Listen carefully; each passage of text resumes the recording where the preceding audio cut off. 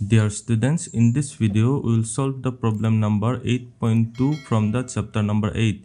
The problem is a logic circuit with active low synchronous reset. That means we have an active low reset signal, has two control inputs, and we have two control inputs x and y. If x equal to 1 and y is 0, resistor R is incremented by 1. Let us assume that the active low synchronous reset signal is reset underscore B. Okay, so this is the active low synchronous reset signal. We have two control inputs, so control inputs x and y. Okay, so whatever given I am writing here. Next, if x is 1 and y is 0, resistor R is incremented by 1. So if x is equal to 1 and y is 0 and y is 0, so what happens? R is incremented by 1. That is, R is the R plus 1. That means R plus 1, that is the incremented value of R, will be stored in R. And control goes to the second state. And the control, if it is in the first state S1, it will go to second state S2. Just noting down whatever it is given in the question. Second condition is if x is 0 and y is 1, the resistor R is cleared to 0 and control goes from initial state to the third state. Okay, so resistor R is cleared. Okay, so R will be loaded with 0. Okay, this is 0 value, and what happens? The initial state S1, it will go to S3. Otherwise, the control stays in the initial state. Otherwise, S1 stays in S1. So this is given in the question. This is given in the question. Now what we have to do? We have to draw the block diagram showing the controller data path unit with internal registers and signals. So first of all, we have to draw the block diagram. And the second part of the question, we have to draw the portion of the ASMD chart starting from initial state. From S1 we have to start and we have to show the ASMD chart. So first of all, let us draw the block diagram. So here we'll have one controller unit. Suppose this one is controller. We have control input signal x and y. We have one synchronous reset signal. Okay, that means we have to apply here a reset signal. So we have assumed it to be reset underscore small b.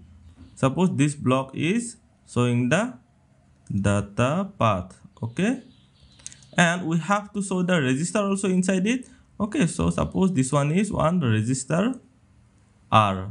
Okay, so this one is suppose resistor R. So here we'll have contents. So this is resistor R. So we have to put a synchronous clock signal.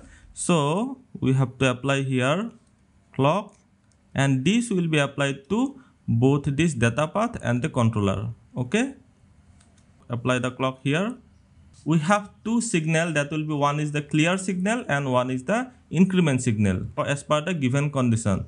Okay, here we are given that we have to clear or we have to increment depending on the values of x and y. Okay, that means when x equal to 1 and y equal to 0, we have to increment the resistor. So when x is 1 and y is 0, we have to increment the resistor. So let us give here a signal. So here we'll have this one is increment INCR underscore capital R. Okay, that means increment the resistor R. Now this resistor value will be incremented. Next, when we have x is 0 and y is 1, when x is 0 and y is 1, we have to clear the resistor with 0. When x is 0 and y is 1, so what will happen? We have to clear the resistor. So we will send a control signal to this data path. Okay, that will be clearing the resistor R. Okay, CLR underscore R. Now we have completed this block diagram. So first part of the problem is complete. Now let us go to our second part. In the second part, we have to draw the ASMD chart.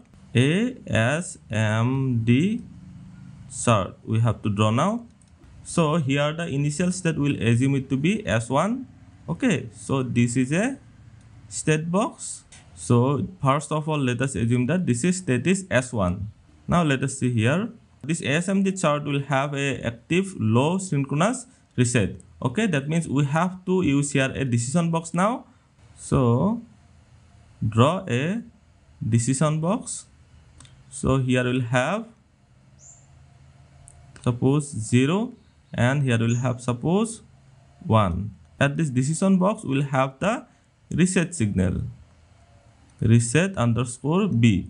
So when this reset B is equal to 0, that means we have an active low signal. What will have, it will remain in the same state. Okay. Now when we have 1, so what will happen? We have to check for the control signals. So when we have reset B not equal to 0 and when we have x equal to 1 and y equal to 0. Okay. So what will happen? That means we have to check another condition. Okay.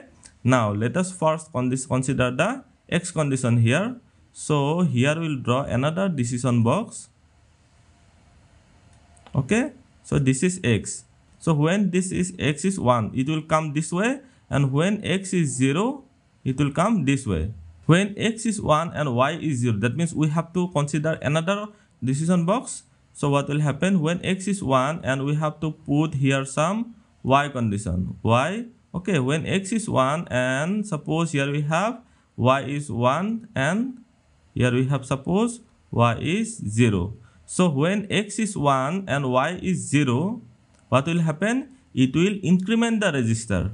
So when x is 1 and y is 0, it has to increment. So here we have to use a conditional box. So this is conditional box. So at this conditional box, what we have to do? We have to increment the content of the register. That means we have to apply here increment underscore r. Okay, in INCR in underscore r, that will increment the register r. So as per the question, we have to go to the second state, that is S1 will go to S2. So when we have this reset is not equal to 0 and x is 1 and y is 0, so what will happen? We have to increment the register r. That means now r will becoming r plus 1. So in this conditional box, we have made this operation, that is r will be incremented by 1. Now it will go to another state, that is state 2 as 2. Okay, so this part is complete. That is first given condition we have achieved now, and in the question it is given that otherwise it will go to S1. So when we have x equal to 1 and y equal to 1, so what will happen? It will go to the state S1. Okay, this is state S1. So you have to bring this feedback to this S1. Let us see the second condition. In the second condition, we are given that when x is 0 and y is 1. So in this left hand side, we have x equal to 0. Now we have to put another box, decision box. So here we will have to put y. Y is 1 here, and in this side, y is 0. Okay. So when x equal to 0 and y equal to 1, what we have to do? We have to clear the register. Okay. So use a conditional box.